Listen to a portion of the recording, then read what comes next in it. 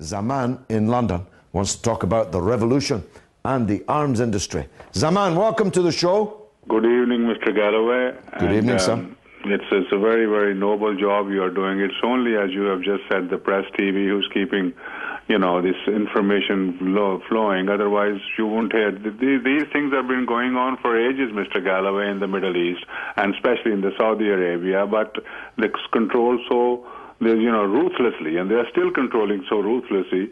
But luckily, the press TV and you guys are, highlighting the injustices. Now, as far as the revolution, Mr. Galloway, is concerned, we know historically most revolutions in the name of democracy have not achieved. It takes brave and courageous protesters to make a revolution, but it takes citizens to make a democracy. I'm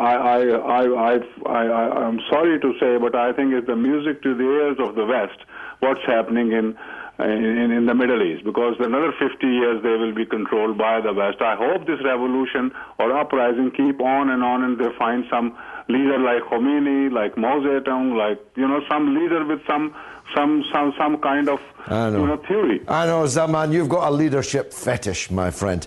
Leaders are produced on the streets of the revolutions. Just because we don't know their names, or because they haven't written a tract, a Marxist-Leninist tract on a pathway to revolution, doesn't mean that they're not leaders. Trust me, on the streets of Yemen, where day after day now for months, the people have been facing the armed forces of the dictator, they're leaders. They don't need some theoretician, some great theoretician, to call himself their leader. Let's talk to Mohammed in Bahrain on Bahrain. Mohammed, welcome to the show. Hello, Mr. Galloway. You're welcome. Yes, speak up, sir. Go ahead, you're on the air. Please give you the other side of the story. You have to know, I am in Bahrain. I know exactly what's going on. Yeah. What we have in Bahrain, whether you like it or not, it is a sectarian issue. And I will give you the facts. The fact is, the 45% of the parliament who are Shia, they resigned. The rest of the parliament who are voted for, elected, the Sunnis, none of them resigned. Some Shia ministers, they resigned. The Sunnis, zero of them resigned. You have the GCC force in Bahrain is only here against any Iranian threat. Whether you know it or not, I'm sorry, Iranian officials officially stated last year that Bahrain is the 14th government of Iran. Why don't you show the hundreds of people executed in Iran? Look, as beautiful as a revolution sounds, not everywhere where you have protest, it is a revolution. There is exactly only a sectarian issue in Bahrain. What we have is Shias who want to overthrow the Sunni regime. The Sunnis will not allow it. Simple as that. If you want reforms, yes, the Sunnis are ready for reforms. They called Shias for dialogue.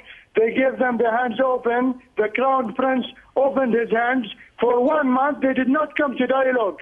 In fact, they first started peaceful protests, but with time, they made it more violent. Enough. I think I've given you enough time. In English, we have a saying that I've given you enough rope and you just hanged yourself.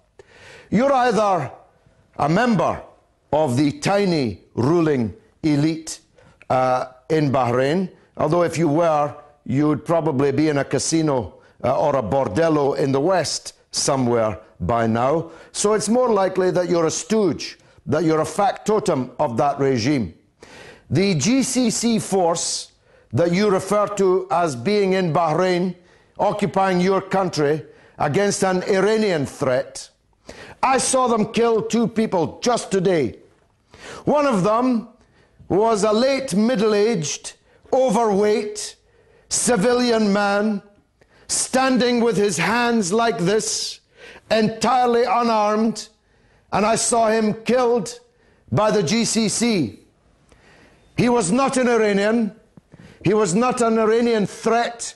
He was not any kind of threat at all.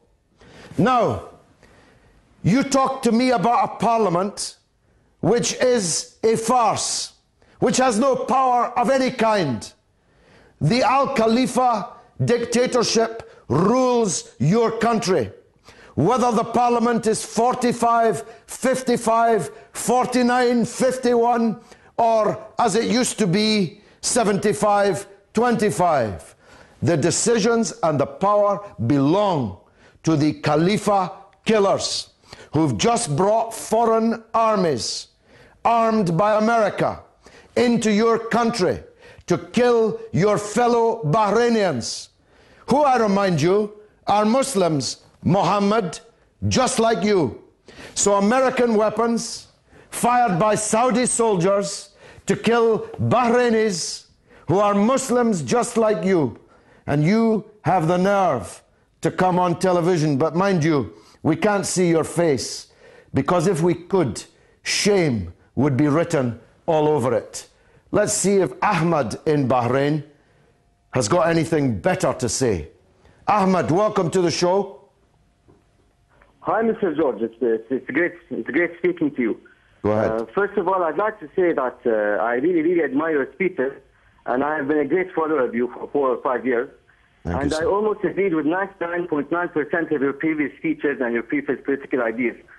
I'd have to respectfully, though, say that I do disagree on a few points about Bahrain, maybe especially since I'm living in Bahrain.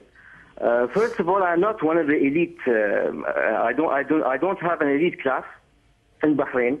I'm a normal citizen, and I myself have not found a job for approximately 2 years, and I would not mind a better standard of living, a better education, free healthcare, a sense of security, an elected government, and all of those basic human rights that all citizens around the world want. The matter of fact is that this was a purely Shiite revolution. If it was not, I would be standing with them. Well, if it is, then it's shame on you that you didn't join it.